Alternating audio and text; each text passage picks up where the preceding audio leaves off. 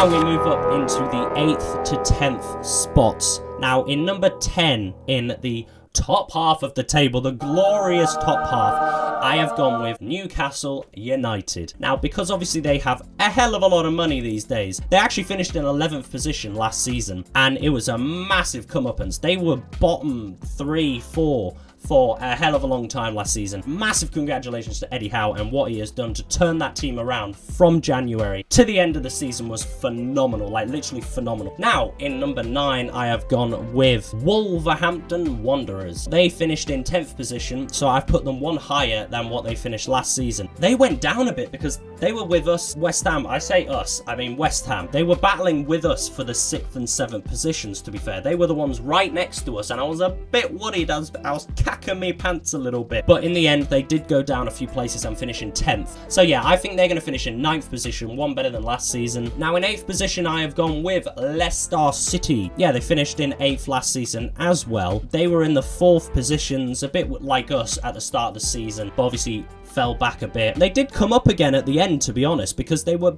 in like 11th, 12th, 13th position midway through the second half of the season, but in the end they managed to get 8th position, which is not bad at all. Now into the European places, ladies and gentlemen. I want you guys to comment below your top 7 right now in the comments. Do it now. I'm gonna have a little drink just to cleanse the palate while you comment below.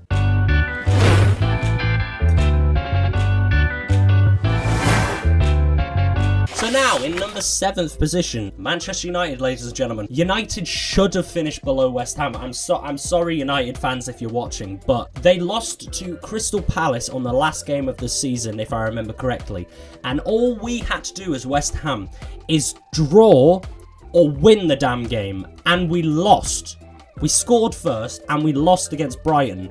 Now, if we won it, obviously we'd finish above them in 6th, and they would have finished in 7th, as you can see on the table here. This is how many players they have out. You can read them yourselves, but I'll literally rattle through the biggest ones in here. They have released Edison Cavani, Juan Mata, Paul Pogba, Jesse Lingard, Dean Henderson's out on loan, and Ronaldo hasn't even been talked about yet. He might be leaving United, and he saved them, bro. I'm sorry, United fans, but he saved you. United's defense is leaky, you know, with Maguire. He's just not having he didn't have the best season with them. I'm sorry. A hell of a lot of players, good players, have been released or because their contract expired. It's a big miss. You know, Matic there as well has gone. I forgot to mention him. If Ronaldo goes as well, I can't see him getting any more than 7th. Now, in 6th position, the first Europa League spot, ladies and gentlemen, I have gone with Spurs. Now, yeah, a lot of Spurs fans are like, what? And in all fairness, when I picked Spurs for 6th, I completely forgot about the signings they had made. Their signings are insane, bro. They've brought Longley, I think that's how you say it, on loan from Barca. They have brought Richarlison in from Everton. They've brought Basuma in from Brighton. They've brought Fraser Forster on a free from, obviously, Southampton, which is going to be probably their secondary or third keeper. They've brought Ivan bloody Perisic on a free, bro. I know he's over 30, but it's Perisic. He is quality. He's quality on the ball. And obviously, they've released a hell of a lot of other players. Steven Bergwijn has gone back to Ajax.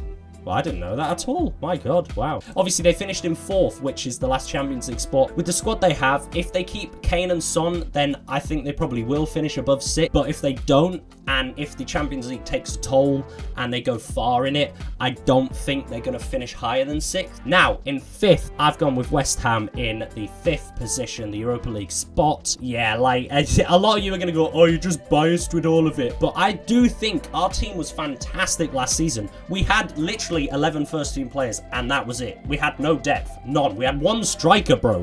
One first-team striker. Like, what? What? And we had literally no other depth. And we still managed to finish in 7th position, bro. With one striker. And let me tell you, it's Mikel Antonio. Like, the guy is prone to injuries, but for some reason didn't get any major injuries last season. Bro, imagine if we had 2 or 3 strikers and a lot of squad depth. We could have finished in 4th position. We were battling for 4th for the whole season until the end. And then our team obviously ran out of legs. We got to the semi-finals of the bloody Europa League with 11 players. No rotation. None. I do think if we get more signings, if we get a striker, and we're looking at getting the Chelsea man, and it's David Moyes' top target, is this guy right here. Very, very strong, fast, physical. He's better at finishing, I think, than Antonio, which would be good because we need more of a clinical striker. But this guy is very good at holding the ball, which is good for a counter-attacking style because he can hold it, then feed it off to Benrahma, Antonio, Bowen, you know, Lanzini, all of these guys. If we get him and a couple of other players, you know, a left back as well, then I think we'll be golden and we could push into the top 4. You obviously know the teams that are left. We have City, Liverpool, Chelsea and Arsenal. Now, you may be shocked at this or you may not be, but I think with the signings they have done so far this season and the way they looked near the end of last season, I have gone with Arsenal. Now, yes, we all know that Spurs beat Arsenal into the top 4 last season and Arsenal finished in 5th. I do think they're going to finish in the top 4. They're just getting better each season, and with the signings they have made this season, as you can see, they've got Marquinhos from Sao Paulo, who isn't the PSG Marquinhos. They've brought in Gabriel Jesus from City, obviously. Now, what a quality signing this is for them, because obviously Lacazette, I think if we have a look, Lacazette has been released. Mental. So obviously they needed a new striker in Gabriel Jesus, which I think is a phenomenal signing for them. Now in 3rd position, I think everyone would have guessed it because we've got Liverpool, City and Chelsea left. I have gone with Chelsea. And yeah, obviously people probably guessed that already. But Chelsea are my 3rd spot. They finished in 3rd last season as well. Only just though, Tottenham missed out by 4 points basically. I mean, they were 3 points off with a hell of a worse goal difference. Their team is very strong all around. They have some very good, strong substitutes. And I have literally just seen, if it's true, Raheem Sterling has just signed for them. The 27-year-old from City has just signed. Obviously, it's not on here yet because it's literally just today. But obviously, yes, they've lost Rudiger on a free to Real Madrid. Massive loss for them. Danny Drinkwater has been released.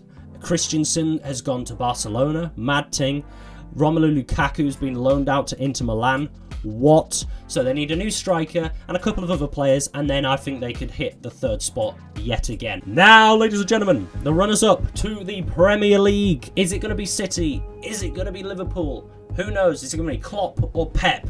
Which one is going to win it? Now, in 2nd position, I have gone with... Drumroll, please, maestro! Liverpool, ladies and gentlemen. Yeah, it's going to be a very close battle between City and Liverpool for this season. Brought in Fabio Cannavaro, Darwin Núñez as well. Madness. I think it's £100 million for Núñez. Obviously, West Ham put in a £50 million January transfer window, but I don't think that was ever going to happen. But they've obviously lost a lot of players as well. They've lost Origi to Milan. They've lost Sadio Mane as well. Bayern Munich obviously bought him. Mane not in a Liverpool shirt, but obviously they do have Diaz. They have this Cannavaro guy coming in, Núñez coming in. They still have Salah. Now the champions, obviously everybody knows already, so I've already probably put it up on the screen, is Man City, yet again, ladies and gentlemen, champions of England. Their team is insane. They could have, their 2nd string team could be contenders for Champions League, bro. Oh, bro, they've brought in Erling Haaland. I completely forgot. What? Calvin Phillips, Erling Haaland, bro. Like, what is going on? Their team was already madness. What is going on?